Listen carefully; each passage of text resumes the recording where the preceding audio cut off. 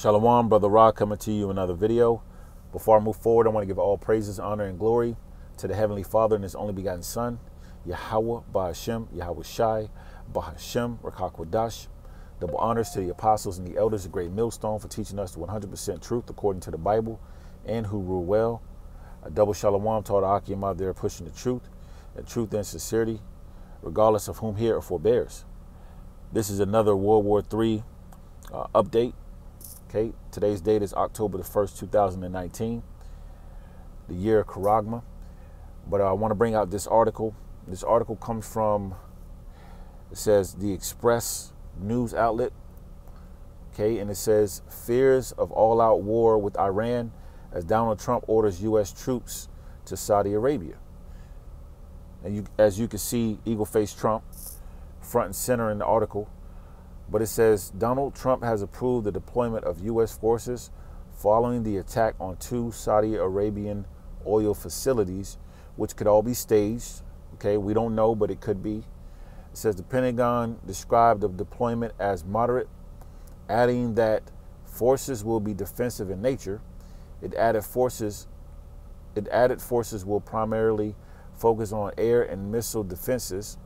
Sky News reported U.S. troops and military equipment will also be sent to the neighboring United Arab Emirates, a Saudi Arabian ally. So that's pretty much it on the article. You know, and these are the times that we're living in where, you know, you're seeing World War III building up.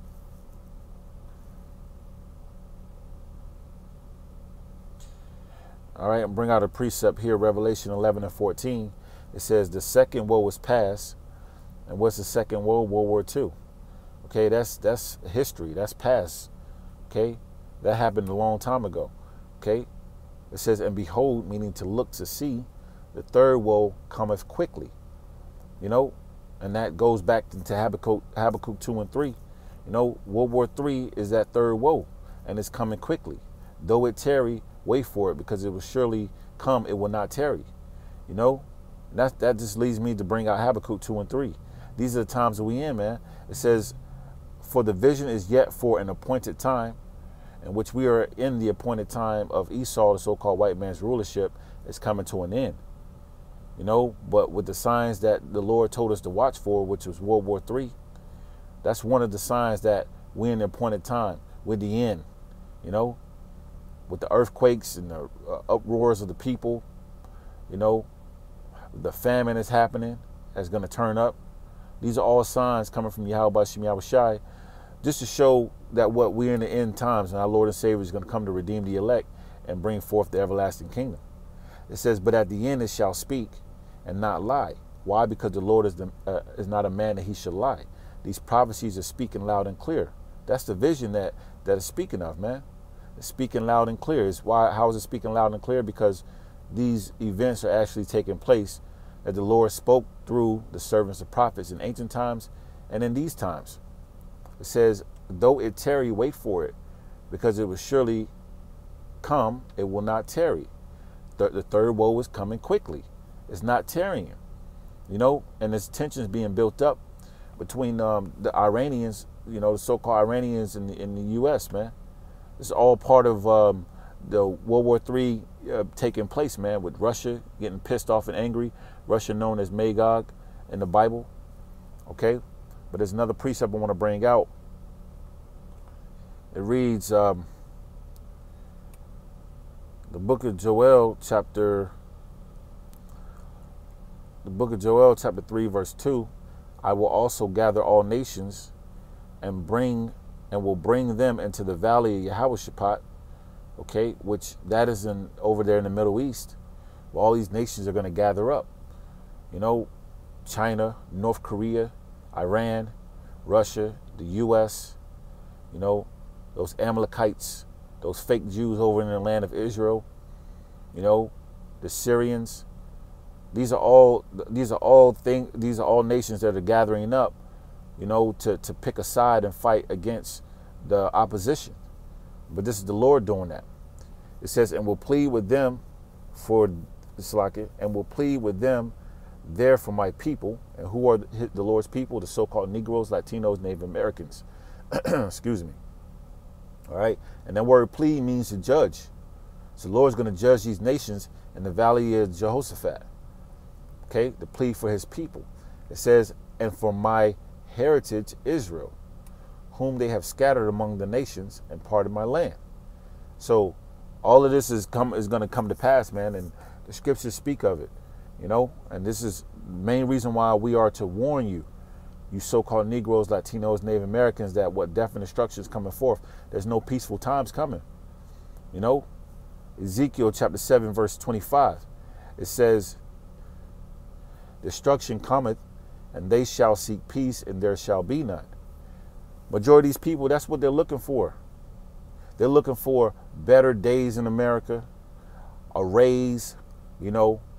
You got some of these old heads looking to retire comfortably here in America and just take trips, you know, in the off season and things like that. But that's not going to happen, man. There's no peace coming to America. Death and destruction is coming to America. Ezekiel 7 and 25, destruction cometh, and they shall seek peace, and there shall be none. So there's not going to be any peace here in America and across the four corners of the earth. You know, the Lord is bringing division, as the scriptures say. You know, Micah 2 and 10, it reads, arise ye and depart, for this is not your rest. And that scripture is for you so-called Negroes, Latinos, Native Americans. And that's truly a warning right there. That's truly a warning. America's not your rest. When you go into the curses, you know, that was put upon the nation of Israel, you know, we will serve our enemies in captivity. Okay? Although we're not in chains, you know, we're not in hardcore bondage, we're still slaves, man. We still have to go to the enemy in the one of all things. So that's the punishment that we had to serve, which is that punishment is coming to an end. Okay, was to let you know that this is not our rest, that this place was just was set up for our captivity. You know, so it's saying arise ye and depart mentally and spiritually. You know, it says because it is polluted. You know, this land is polluted, the food, the water, you know, everything's polluted in America. The minds of our people, you know, promoting all types of wickedness. You know, you got Halloween coming up, which is one of the most satanic holidays, high holy or satanic wicked days, you know, that these devils, that the left side pushes heavy. You know, but the majority of our people are going to be involved in that, dressing up as ghosts and goblins, witches and warlocks. Why? Because it has polluted the minds of our people. It says, it shall destroy you, even with a sword destruction. You know, it's going to destroy the majority of our people who don't want to take heed to the servants of prophets telling them that World War III is going to happen, that race riot is going to happen, martial law, the RFID chip, which is the mark of the beast, will be made mandatory. It's going to be a famine. It's going to be cannibalism. It's going to be race riots, evil times, heavy killings at an all-time high, dead bodies everywhere, man. This is coming soon, man. You know, I understand this went from a World War III update to, you know, death and destruction video, but hey, it's the spirit right here, you know. But I'm going to read that one more time, and I'm going to close out another precept. The book of Micah, chapter 2, verse 10, arise ye and depart, for this is not your rest, because it is polluted. It shall destroy you, even with a sword destruction. Okay? And if you're seeking Yahweh Shem Yahushai, you know, you pray for more diligence, more faith, you know, to continue to push, you know, more fear. You know, don't let up, man, because we at the end, man. We at the end, you know. And I'm going to close out on this precept right here. Let's see. The book of Proverbs chapter 22, verse 3. It says, a prudent man foreseeth the evil. Hey, what is a prudent man? Prudent means wise. Okay? And how is a man considered to be wise? Because he's going to have the wisdom and knowledge of these scriptures. And that's why the scriptures say, wisdom and knowledge shall be the stability of thy times. When you are considered wise and you have the wisdom and knowledge of the scriptures, you're discerning what's happening, what times we're in, what season we're in. Okay, because we're in a season of what? War. There's no peace if you're discerning the things that are going on. Mass shootings happening, diseases at an all-time high, The job market sucks. People are working 2 or 3 jobs like it's normal. You know, lets you know that what we're in a time of war. Okay, but as the scriptures say, Proverbs 22:3, a prudent man foreseeth evil. You know, a prudent man know evil is on the way. Okay, because we'll see why. It says, and hideth himself. How is a prudent man going to hide himself? In the scriptures. Okay, it says, but the simple pass on and are punished. The simple believeth every word, man. They believe these politicians when the politicians say that we're going to get reparations. They've been saying that for years, man. We ain't got $1 yet. Not to say we're looking for those things, but just to let you know that our people are they trust in oppression. You know, they don't trust in things that they can't see. They are carnal-minded people. That's the majority of our people, man. They're gonna pass on. They're gonna be destroyed with a sword destruction, as the scriptures say. You know, with this World War III happening, is letting you know that evil is on its way, man. That this World War III is getting ready to be a full-fledged, all-out war. And the ones of our people in the military caught up in that, want to trust in oppression, they're going to be left for dead, man.